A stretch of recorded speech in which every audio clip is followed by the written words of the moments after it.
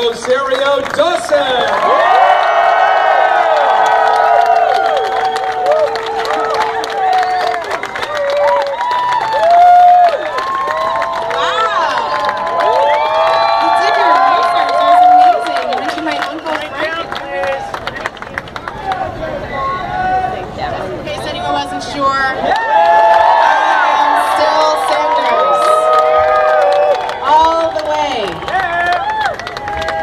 You know, if they want to encourage unity, they should probably stop attacking physically, violently Bernie Sanders supporters, right? It's so funny because the narrative that CNN keeps putting out there, the whole Obama boys it started with, and then the Bernie bros, is a really racist, sexist narrative.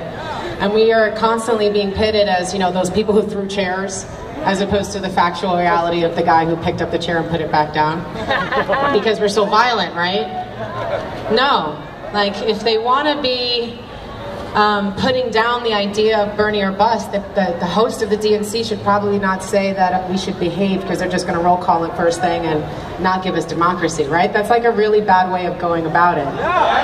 If they want to stop the dialogue and the narrative of Jill if Hill, or Bernie or Green, or Bernie or Canada, or all of the other amazing things that I keep seeing people coming up with, then probably, you know, actually doing a platform for the DNC at these hearings that actually recognizes the things that we care about, because as we've all said for a long time, it's bigger than Bernie. It's about the issues. And he generously said very early on, enough about the emails, I think really hoping that we would then get into the issues, and that just never really seemed to happen. And that's a real shame, because these issues are bigger than all of us. That's why we keep saying not me, us. It's so much bigger than just one of us individually. It's so much bigger than Bernie Sanders. This is about our health.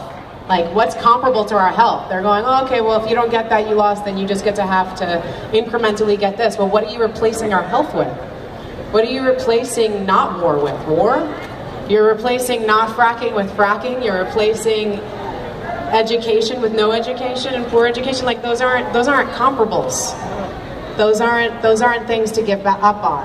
So I'm really excited to see all of you here. I'm so stoked that you took this to the streets and made it visible in this community, in this neighborhood. I'm so glad you shut down this block, because now it's definitely clear that CNN can't front and act like they didn't realize that there was a huge demonstration outside of their offices like the last time. I'm so stoked to see brand new Congress over here really making visible what the political revolution is and means, which is about all of us being really mindful locally and taking over all of our elections all the way through, and recognizing that this general election has a lot of seats that are open, and that we've been taking names to watch people that are just sticking with status quo, establishment, same old, grease your pockets, I'll grease yours kind of situations. We're not interested. You know, this sit-in that just happened, which seemed like a nice idea. Wouldn't that be amazing? Wouldn't that be amazing if all of those Democrats had done a sit-in to actually ban assault weapons? As opposed to no bill, no break, and then they took a break right after they didn't get their bill, which was just no fly, no buy, which isn't really doing very much when you consider no fly, no buy. Well, those watch lists tend to have congressmen on them, and veterans, and people who are not associated even whatsoever with terrorism.